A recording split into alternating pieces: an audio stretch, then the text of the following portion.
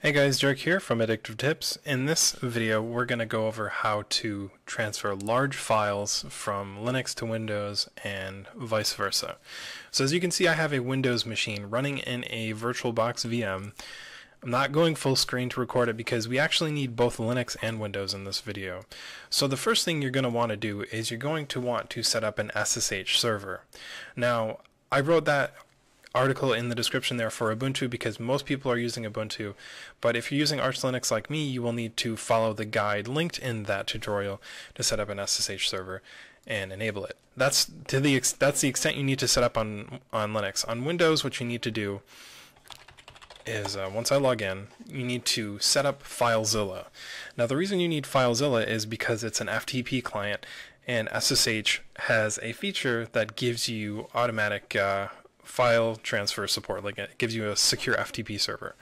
So to install FileZilla, you can pretty much just type in FileZilla in the Windows box here, and it will give you the download, and it's also linked in the tutorial. But from the Windows computer that you are transferring files to from Linux, or if you're transferring files from the Windows computer to the Linux computer, you need FileZilla on Windows. Once you get it installed, you can launch FileZilla from Windows. I don't think I have it installed, so I'm going to download it. I thought I did, but so we'll quickly go over how to download it. You just click the download button like so, click download, and run it, and it shouldn't be too much longer to get it going. Alright, so now we have FileZilla open on the Windows computer. It's time to go back to the Linux computer and figure out our host. And as you can see, the host, my terminal is just my username and then the current directory. I have it customized, but the host name for my desktop computer is Ryzen-desktop. So these computers are both on the same LAN, and you can confirm this.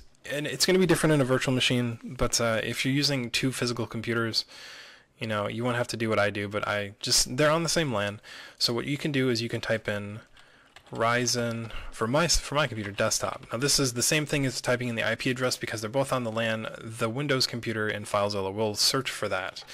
And actually, if you ping your host name, so you can do cat etc hostname, and you can do like for me, Ryzen desktop. If I ping it, it's going to tell me that my IP address is this one right here internally. But it's easier to just write that. From there, I can write my username, and now my username is the current user here, so it would be Derek. And then just the password I used to log in. And then the port number is port 22 because it's over SSH. Now I click Quick Connect. Now it's going to ask me if I want to save my password. I will click OK. It's going to put out a connection to the server. Alright, so the first time you initiate a connection over SSH through FileZilla, it's going to give you an unknown host key pop-up. This is just like if you log in over SSH on your Linux computer. Just click Always Trust This Host because you know it's your computer, and then click the OK button. It will retrieve the directory, and now we can see my home folder over here. So if I want to transfer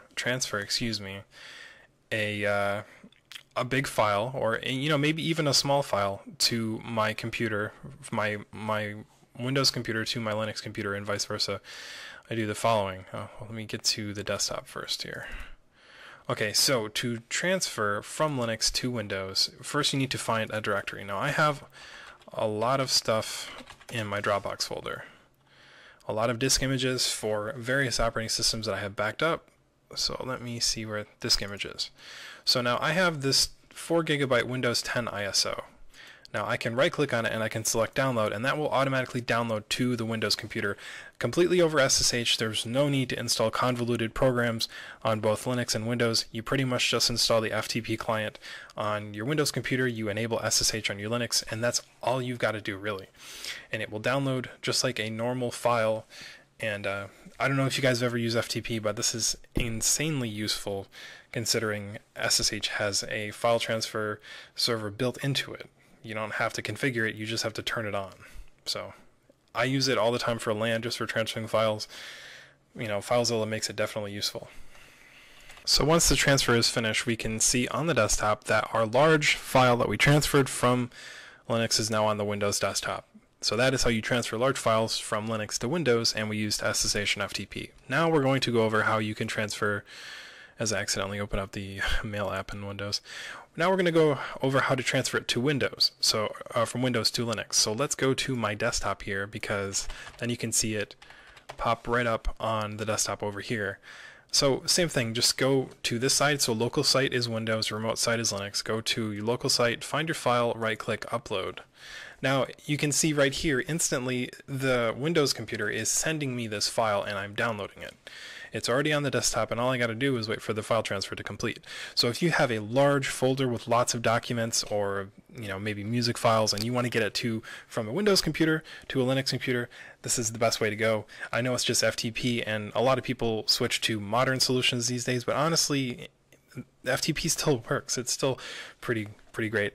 And anyways, guys, if you need more information on how to set this all up, there is a detailed write-up that I wrote in the description of this video.